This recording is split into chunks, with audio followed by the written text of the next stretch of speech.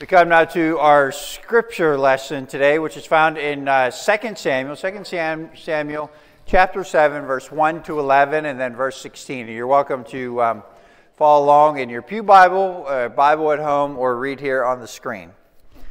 Let's pray. Lord Jesus, we thank you for this, your word, which you have freely and wonderfully given to us.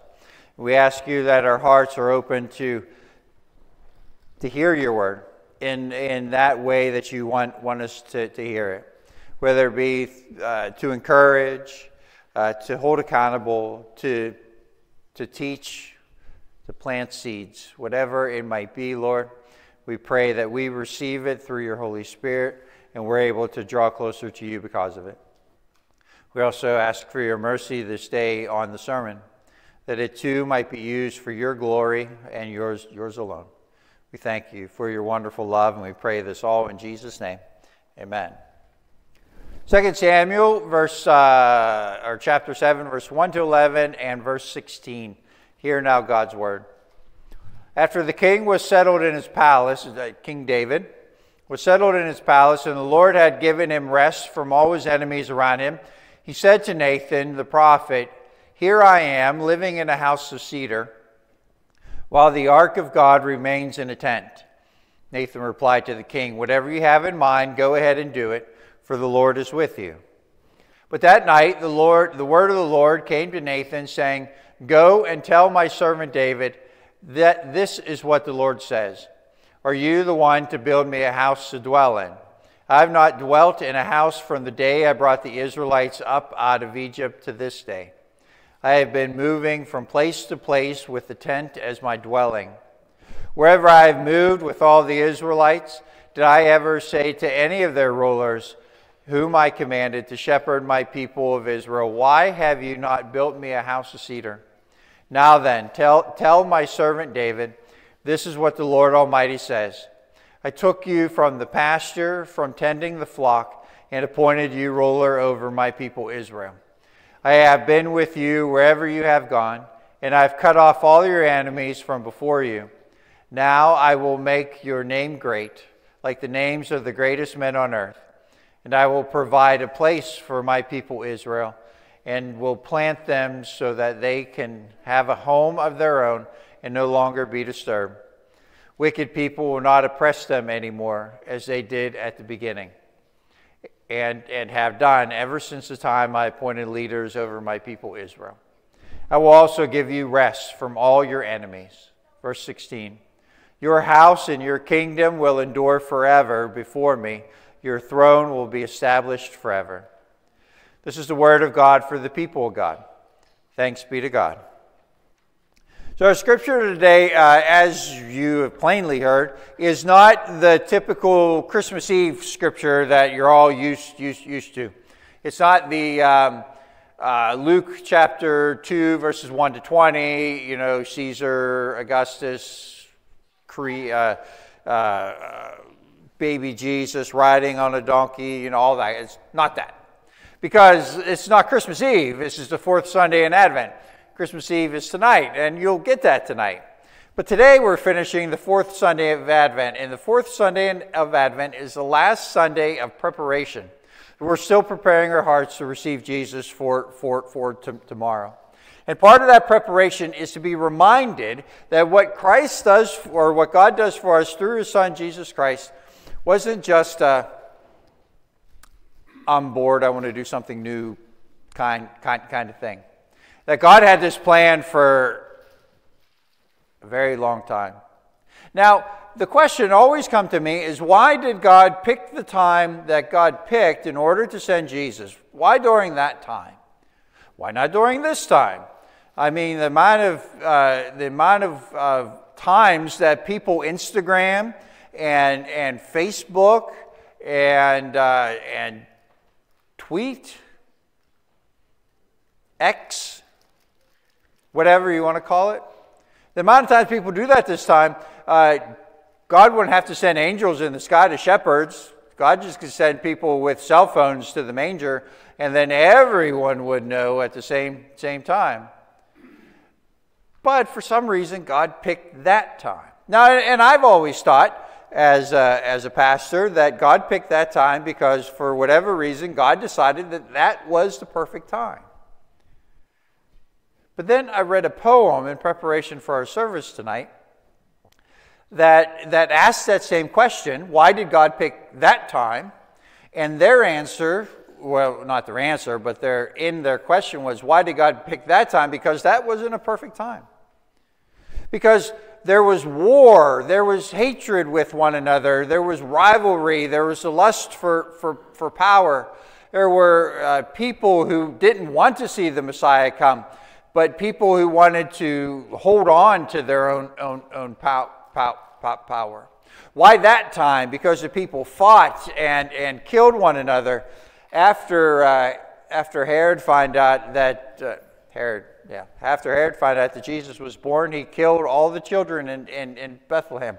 Why that time?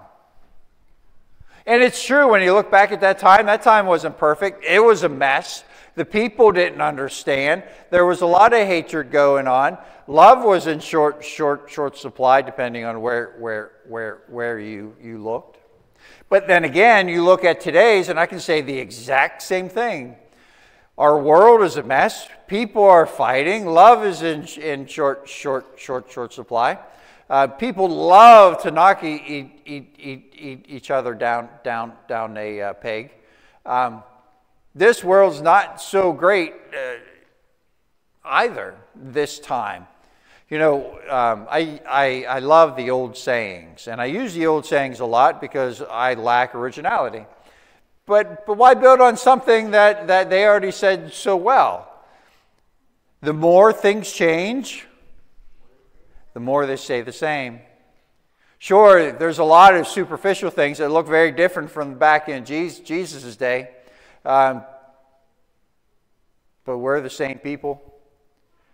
We're backbiting one another. We got a lust for power. So that time is not much different than this time. And God chose that time. But because God chose that time, the number of lives that were changed up to the point where we are today is enormous. That for God, that was the perfect time. And when I look at God and how God works all throughout the Bible, Peter in the book of Romans, I think it is, says it beautifully. God's foolishness is greater than God's wisdom, and God's weakness is greater than, God's foolishness is greater than man's wisdom, and God's weakness is greater than man's strength. That God uses the unbelievable to do so very much. But that was just part of what this scripture about. The first part does fall into this a bit more. David's asking Nathan to give him permission to make God a temple. God's been traveling around for generations, for decades, in a tent. After they came out of Egypt, they made a tent for God's presence. And whenever they stopped, they'd put the tent upright, and the Spirit of God will come down in the form of a cloud and sit on that spot, and they knew that this was God's presence. And in that day and age, a temple to a God showed the God's presence in that temple. But God never asked for anything more. And in fact, the tabernacle was a beautiful sign that wherever the people went, God was there too. When you have a temple in one place and you wanted to go visit that God, you went to that temple. But with the tabernacle, they didn't have to go to God. God went with them. And now that David is feeling all good, and he's got his beautiful house, his great palace, and now he's thinking about God. In David's prosperity, he thought of God. Now, in the world that we live in, more often than not, we think of God when things go bad. Lord, help me. Lord, do this for me. Lord, I need this. I need that. And when things are going great, God, I got it. Things are wonderful. We're good now. David, in his prosperity, thought of God and said, Lord, you need a house too. Now God said to David, I don't need one, but if you want me to build one, I appreciate the thought. I'm going to have your son build it for me. And so Solomon did. Solomon built a most beautiful temple for God, and it looks like that. It is a lot bigger than that.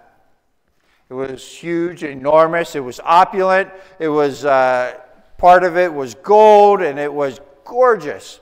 A gorgeous temple fit for the only God. This temple does not exist anymore.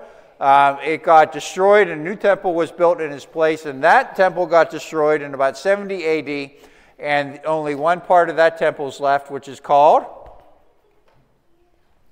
the Wailing Wall. If you ever hear of the Wailing Wall, that's the last standing piece of the temple. Not Solomon's temple, but another one later. But the neat thing, the thing that I always loved, and the answer is already here, is that when God decided to come down on earth and dwell, it wasn't in a temple, it was in a child. God's first temple and dwelling place for his Son, Jesus Christ, was nothing more than wood and hay.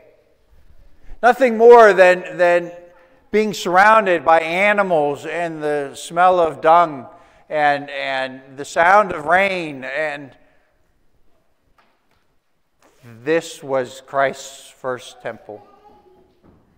The thing that I love about Christmas is what we celebrate is a God who had everything with the Word created, with the Word ordered chaos.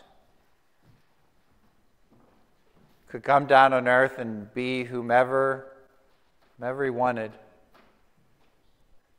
And chose to be one, the God who wanted for nothing, needed for nothing, became a baby who needed for everything. Couldn't survive on his own and needed Mary to watch over him. This God, who was everything, came on earth and started as nothing. And that child, like any other child, that child changed the world. And even as a baby, affected the lives of so many. Before he was the age of 2, he was worshipped as a king. God had this in plan all along. And we celebrate this today. And tonight, when we gather together, we'll put Jesus there in the manger. We'll sing happy birthday. And we'll thank God that his Son was born for us, that we may know salvation, that we may know love, peace, joy, and hope. And I thank God for that. Sorry. I share with you this final benediction. Grant us, O God, a mind to meditate on you, eyes to behold you, ears to listen for your word, a heart to love you, and a life to proclaim you. Through the power of the Spirit of Jesus Christ our Lord. Amen. Amen. Go in peace. And Merry Christmas.